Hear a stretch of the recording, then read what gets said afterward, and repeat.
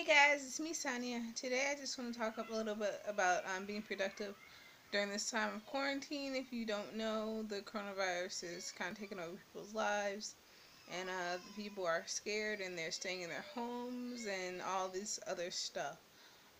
But I feel like a lot of people aren't being productive. Most people that I know are watching TV, they're sleeping, they're cleaning their homes maybe for like 2 seconds and going back to sleep. I feel like you can be more productive like me.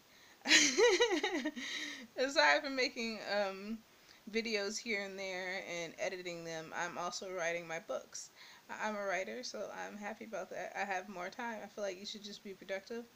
Make sure that you're not wasting this time that you have inside. Spend some time with your family. Figure out different things to do with your family. Make a list of things that you haven't done and do them while you have the time. Thank you guys for watching, and I'll see you in my next video. Bye. I thought it went out.